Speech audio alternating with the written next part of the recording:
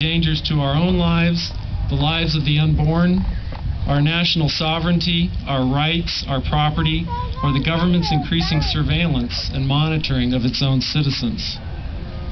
How many others in positions of power in Washington, D.C. have shown such courage?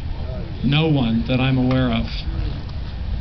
Obviously, given my past experience as an IRS criminal investigator, the devastation that the IRS visits upon the American people is an important issue for me. And it is for Ron Paul also. I would invite you to go to hearliberty.com, H-E-A-R liberty.com, down to the April 12th, 2004 entry. And there's a very interesting interview that Congressman Paul did regarding the income tax.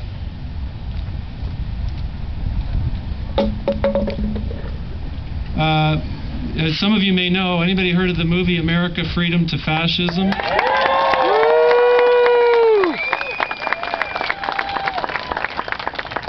It's just a little movie that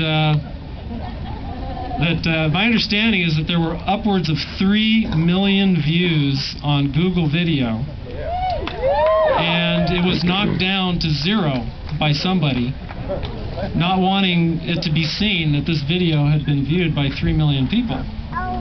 But nonetheless, it was up to 3 million, so let's see if we can get it back up there again, or maybe double it. Anyway, Congressman Paul is in that movie. And I would invite you, if you wanted to go, my website, freedomabovefortune.com, you can click on the movie poster and you can watch the movie for free.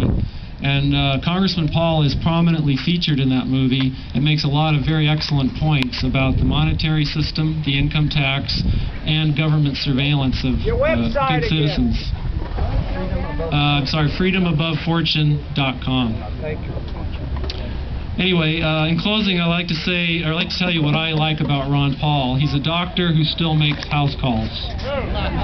In 1997, Dr. Paul made a house call to a gravely sick patient. The patient was someone we have all been very worried about, our dear old Uncle Sam. Uncle Sam hasn't been himself lately. He's been breaking a lot of rules that he used to consider off limits. He has scandalized himself and discarded nearly all of his virtues.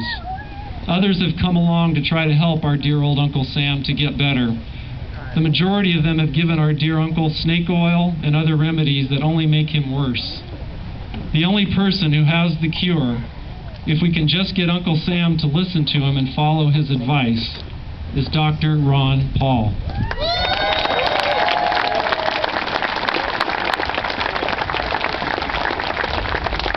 Ron Paul is the kind of